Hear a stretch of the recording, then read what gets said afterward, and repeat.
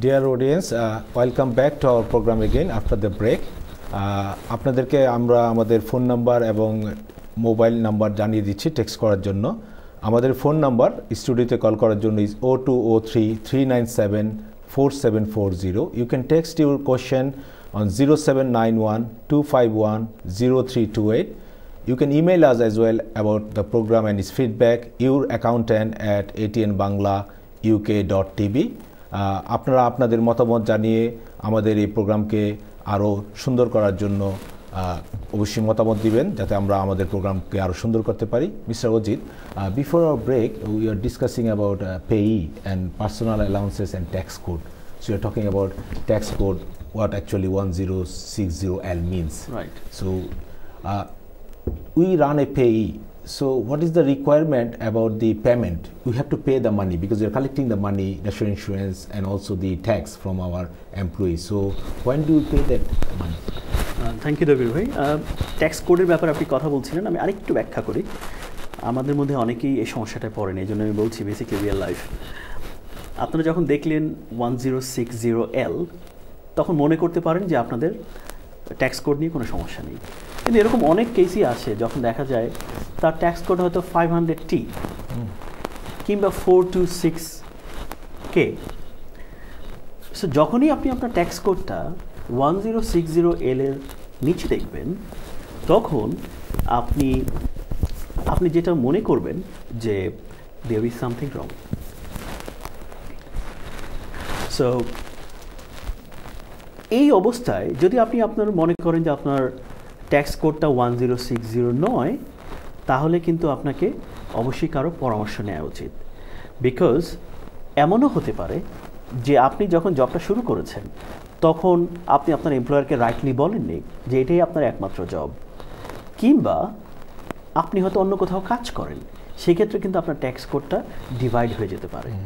আপনি যদি একই সাথে দুইটা জব করেন তাহলে আপনার ট্যাক্স কোডটা কিন্তু স্প্লিট হয়ে যেতে পারে। তাহলে যেটা হবে যে আপনি ইদার দু জায়গাতেই সেম পরিমাণ অ্যালাউন্স পাবেন, কিন্তু আপনি যদি এমপ্লয়ারকে না জানান যে আপনি সেকেন্ড জব করছেন, আপনি কিন্তু বেসিক রেটে ট্যাক্স দিতে হবে, এবং বেসিক রেট ট্যাক্স কিন্তু quite higher rate of tax. Normally যদিও বা এটা ইয়ার শেষে ঠিক করা যায়, but it's a quite hassle.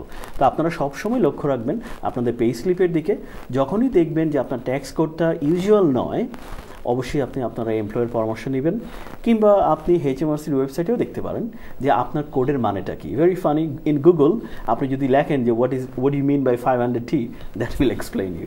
Google is quite good. Yeah, Google is quite good.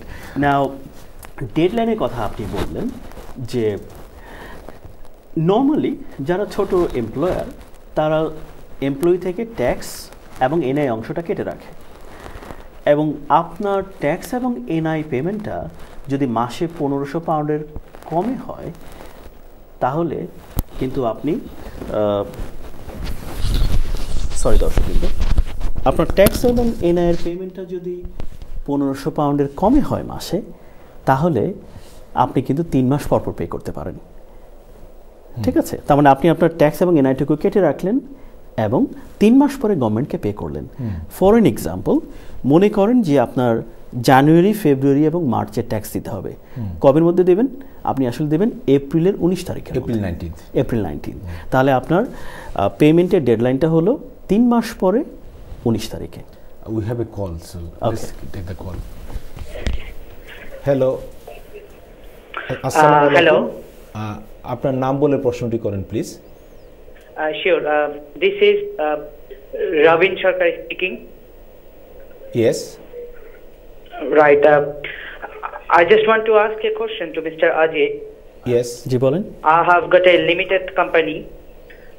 My yearly turnover is around 50 grand, and I've got profit nearly 30 grand. I just want to ask him that is there any benefit to run the payroll scheme, or actually is there any other better tax planning for my company? Okay, thank you দর্শক আপনার প্রশ্নের জন্য। Mister Ajit, you can answer the question first please. Thank you দর্শক আপনাকে একটা appropriate question করার জন্য, because আমরা পেরোল নিয়ে বেসিক্যালি কথা বলছিলাম এখন, এবং আপনারটা also related to other topics. তা আপনি যেটা গ্যাদার করতে পারলাম যে আপনি আপনার ইনকাম আপনার কোম্পানির টার্নওভার হলো 50 grand এবং আপনার profit around 30 grand, that's all you meant. এবং এখানে পেরোল চালানোর ব্যাপারটা আছে কিনা। তা আমি ধরে নিচ্ছি আপনি আপনার কোম্পানির একমাত্র মালিক। সেটাই যদি হয় তাহলে আপনি আসলে এই 30,000 প্রফিট কিভাবে বের করবেন? Again it's a tax planning. ওকে, ঠিক আছে, আপনার একটা কোম্পানি আছে যেখানে income 50 grand, expense 20 grand, now leftover profit is 30 grand. Now what is the efficient way to take this money out? যেহেতু আপনার প্রফিটটুকু এখনও বেসিক রেটেই আছে, সেই ক্ষেত্রে আমরা প্রেফার করব either you can open a payroll scheme, take out 10,600 pounds, your personal allowance, to use your personal allowance as a salary, এবং rest of the money, because আপনি যখনই 10,600 pound দেখাচ্ছেন সেটা কিন্তু আপনার ইনকামকে আরও 10,600 কমিয়ে দিচ্ছে। তো আপনি হয়তো ভাবছেন আপনার প্রফিট 30 grand, আসলে এখন হয়ে যাবে কিন্তু 22 grand. So rather paying tax on 30 grand, how much you have to pay tax now? 19,000 something. Only on kind of 19,000. Yeah. So this is quite important. কারণ আপনি যদি লিমিটেড কোম্পানিতে সেই পেরোল স্কিমটা না খুলতেন তাহলে এই 30,000 পাউন্ড দিয়ে কিন্তু আপনার ট্যাক্সেবল হতো। কিন্তু আপনি যদি পেরোল স্কিম খোলেন এবং অ্যারাউন্ড 10,000 পাউন্ড স্যালারি নেন, উইচ ইজ অ্যালাউড এক্সপেন্স, এটা কিন্তু আপনার প্রফিট লেভেলকে কমিয়ে দিচ্ছে। এবং প্রফিট কমা মানে ট্যাক্স কমা। তাহলে আমাদের সাজেশন হবে বেস্ট ট্যাক্স প্ল্যানিং, যে আপনি 10,600 পর্যন্ত স্যালারি নেবেন, আপনার কোম্পানির প্রফিট কমে যাবে, রেস্ট অফ দ্য প্রফিটের উপর আপনি ট্যাক্স দেবেন এবং বাকিটুকু অ্যাজ এ ডিভিডেন্ড নেবেন। এবং I think this is the efficient way. And dividend, the 10% dividend actually is a notional dividend anyway. First 10% you don't pay. If you are higher rate taxpayer, you pay the rest, to be honest. Yeah, rightly said. যে যখনই ওনার ইনকামটা gross income 42,000 পর্যন্ত থাকছে, তখন কিন্তু সেই ডিভিডেন্ডের উপর আর কোনো ট্যাক্স হচ্ছে না। তো আপনি কিন্তু খুব সহজেই আপনি ডিভিডেন্ডটাকে আপনার ইনকাম হিসেবে প্রুফ করতে পারছেন। তো ইটস এ নাইস কোশ্চেন, যে যেখানে আমরা পেরোলকে কর্পোরেট করতে পারলাম। তো আপনারা অবশ্যই বুঝেছেন যে লিমিটেড কোম্পানিতে, ওয়ান ম্যান কোম্পানি হোক আর অনেক ম্যান কোম্পানি হোক, to get A payroll scheme is quite efficient for tax purpose. Okay, thank you for the answer. We were discussing about the pay and the personal allowances and the tax code. Yes. And earlier you were mentioning about child vouchers. Remember a question, the email question, then you were saying that you will get back to the child voucher scheme where you can get benefit if you run a company. If you can just explain for our audience that one, please. Thank you.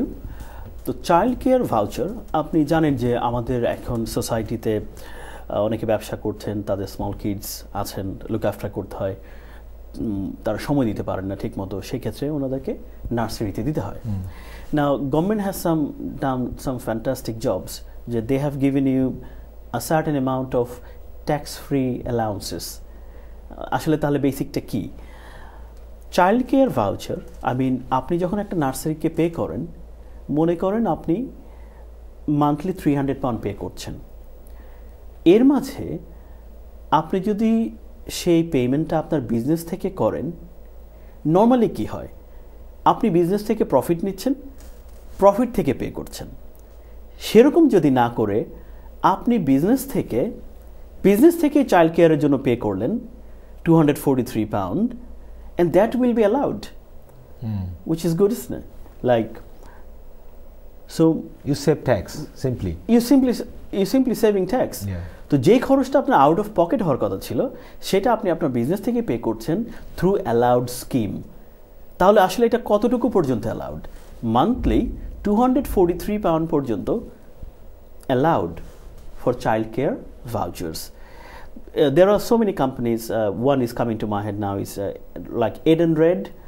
আপনি দেখবেন যে অনেক নার্সারির কিছু approved scheme থাকে, তার মধ্যে there are various top branded, যেখানে আপনি সিম্পলি রেজিস্টার করেই, এবং রেজিস্ট্রেশনের কোনো খরচ নেই, which is really good.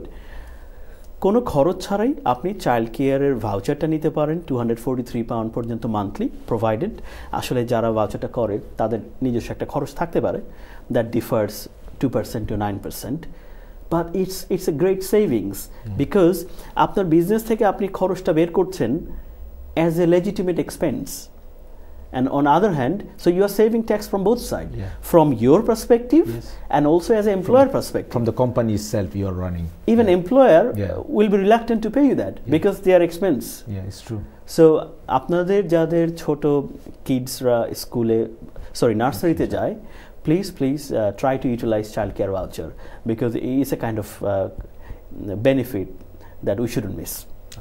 Thank you for that update. দর্শকরা, আমাদের টিভি স্ক্রিনে আপনারা আমাদের ফোন নাম্বারটি দেখতে পাবেন, আমাদের ইমেল আইডি দেখতে পাবেন। Please do call us and email আজ অ্যাজ ওয়েল। আমি আপনাদেরকে ফোন নাম্বারটা আবার বলে দিচ্ছি, 0203-397-4740। আমাদেরকে টেক্সট করার নাম্বার হচ্ছে 0791-251-0328। You can email us youraccountant@atnbanglauk.tv. So Mr. Ojit, pension enrollment, government is trying to say every employer that we have a call, we have to take the call. Okay. Hello, assalamu alaikum. Walaikum salam. Can you give your question please? Hello. আমার question হচ্ছে যে একটু আগে আপনারা বলতেছিলেন যে child care allowance, এটা কি কয় বাচ্চার জন্য? চাইল্ড কেয়ার ভাউচার কয় বাচ্চার জন্য? আচ্ছা, সুন্দর কোশ্চেন। সেটা হলো, নিয়মটা হলো 243 pound per adult, not per child. তার মানে হলো যে আপনি যদি একটা লিমিটেড কোম্পানির ওনার হয়ে থাকেন, সেই লিমিটেড কোম্পানিতে যদি আপনি একমাত্র শেয়ার হোল্ডার কিংবা ডাইরেক্টর হন, you R only allowed up to 243 pound per adult, not per child. So if I wanted to clarify that, for example, my wife is shareholder in a limited company, so it's 2 adult. Yes, it's 2 adult. In that case, you can claim 243 pound times 2. That's good, isn't it? Yes, it's per adult, not per child. Okay, I think আমাদের দর্শকের যে প্রশ্নটা ছিল, প্রশ্নটার উত্তর পেয়েছে। If you have more query, you can always email us youraccountant@atnbanglauk.tv. So we are talking about pension, auto enrollment. The government is trying to tell every employer that you have to go for occupational pension scheme for your employees. So if you can just update our business people about that. Thank you, Dabir bhai. Pension auto এনরোলমেন্টে যাওয়ার আগে আমি একটা basic জিনিস একটু দিতে চাচ্ছিলাম, মনে হয় আমরা মিস করেছি, যে আসলে এখানকার পার্সোনাল ট্যাক্সের রেটটা কত। আপ টু 40,000 পাউন্ড আপনারা জানেন যে up to 10,600 pound no tax, then up to around 42,000 pound আপনারা পে করছেন 20% ট্যাক্স। এরপর থেকে 150,000 পর্যন্ত আপনি পে করছেন 40% ট্যাক্স, হায়ার রেট। কিন্তু আপনার ইনকাম যদি 150 অ্যাভাব হয়, দেন 45% ট্যাক্স, এডিশনাল রেট। এই জিনিসটা বাকি ছিল একটু। এখন আপনি যেটা বললেন যে পেনশন অটো এনরোলমেন্ট, আসলে জিনিসটা কি? Again because in this society always government want to protect employees. যদিও আপনি জানেন যে বিজনেস ওনাররাও কিন্তু অনেক সাফার করে, কিন্তু অলওয়েজ ল সাপোর্ট এমপ্লয়িজ। তো যেটা হয়েছে আসলে যে 1-2 বছর আগেই পেনশনের ব্যাপারটা চলে আসছে সিস্টেমে। যারা বড় এমপ্লয়ার, তাদেরকে কিন্তু এমপ্লয়িজের স্যালারির 1-2% পেনশন ফান্ডে কন্ট্রিবিউট করতে হচ্ছে। তা আসলে তাহলে এই পুরো পেনশনটা আসলে কি? আপনারা যারা বিজনেসম্যান, এমপ্লয়ার, তারা অনেকেই ইতিমধ্যে পেনশন অটো এনরোলমেন্টের একটা চিঠি পেয়ে থাকবেন। সেখানে দেখবেন যে আপনাকে বলা হচ্ছে যে আপনার কোম্পানিকে ওই ডেটের পর থেকে আপনার এমপ্লয়িদেরকে পেনশন দিতে হবে। So which is good for employees but not a very good news for employers. It's an expense. তো সেই চিঠিটাতে 2টা জিনিস থাকে, একটা হলো স্টেজিং ডেট, আর একটা হলো আপনি কবে শুরু করবেন। আপনাকে অবশ্যই সেই চিঠিতে রেসপন্সিভ হতে হবে। ভাবলে চলবে না যে ওকে ঠিক আছে, this is nothing, I will take care letter on, but not, this is quite important. প্রত্যেক এমপ্লয়ারকে তার এমপ্লয়িজের জন্য পেনশনে কন্ট্রিবিউট করতে হবে ওভার দ্য পিরিয়ড। আপনি যদি অলরেডি চিঠি পেয়ে থাকেন এবং আপনার স্টেজিং ডেট হয় নেক্সট ইয়ার, তাহলে আপনি শুরু করছেন নেক্সট ইয়ার।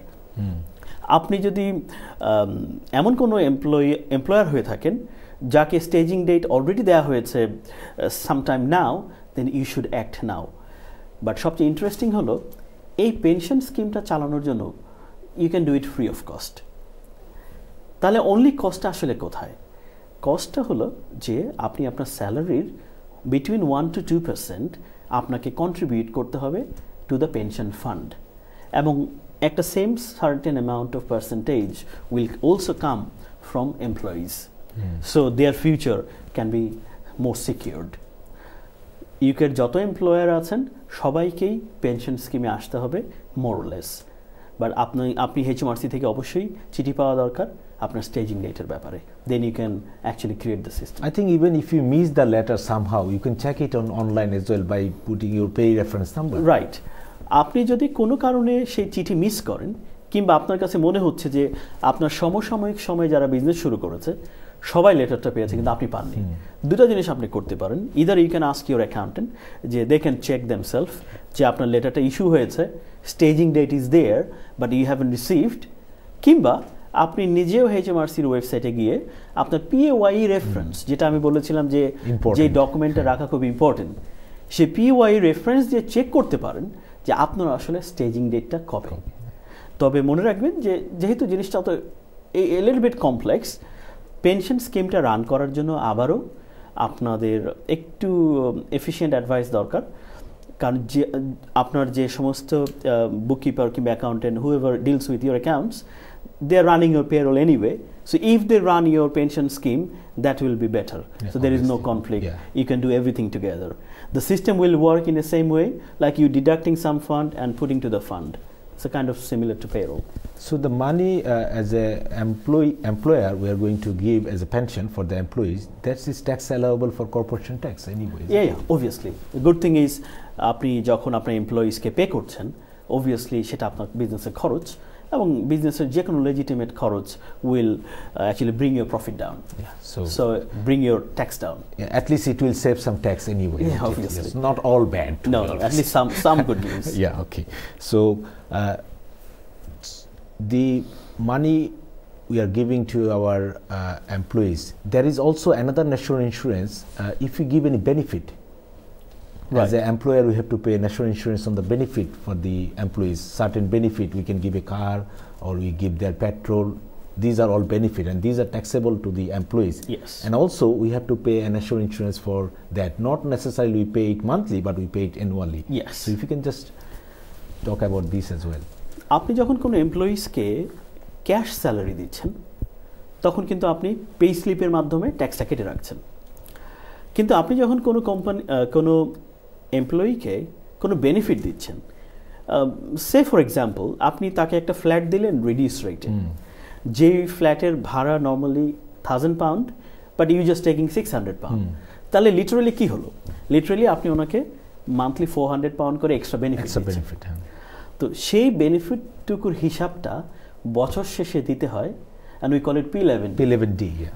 সো বছর শেষে আপনি কোন এমপ্লয়িজকে কি বেনিফিট দিয়েছেন, কার্ড দিয়েছেন নাকি রিডিউস রেটে আপনার বাড়ি দিয়েছেন নাকি লোন দিয়েছেন, দেয়ার could be so many benefits.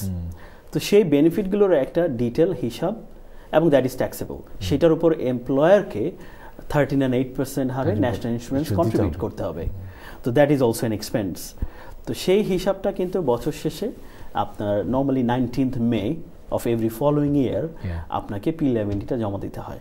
So for example, for 2015-16 tax year, we have to give it 2016 19th May. Similarly, because 19th May তে আমরা বেসিক্যালি পুরো পেরোলের হিসাবটাই দেই, তো সেখানে যদি কোনো P11 এর ইনফরমেশন থাকে we can still incorporate, but there is some more extended period I think up to June you can do that. Okay. But make sure যে আপনারা যখনই কোনো এমপ্লয়িজকে বেনিফিট দেবেন, প্লিজ ডাবল চেক করে নেবেন, because some benefits are taxable. Yeah, and not all benefits are allowed. And then some benefits are taxable for the employees. They have to pay tax on that, so you have to collect the tax from them. Right. So, and that is your duty as an employer to collect a proper amount of tax and national insurance. আরেকটা জিনিস বলে রাখি যে পেরোলের ব্যাপারে অনেক এমপ্লয়ারই ট্যাক্সের পর tax কেটে যাচ্ছেন, কিন্তু they don't pay HMRC timely. বা actually this is your responsibility to pay HMRC timely, because you are deducting tax and NI from your employee's salary. Yeah. So you just a keeper. This is not your money, so you have to pay on time. HMRC nowadays is very actually strict on these payments. You will literally get letters after 3 months.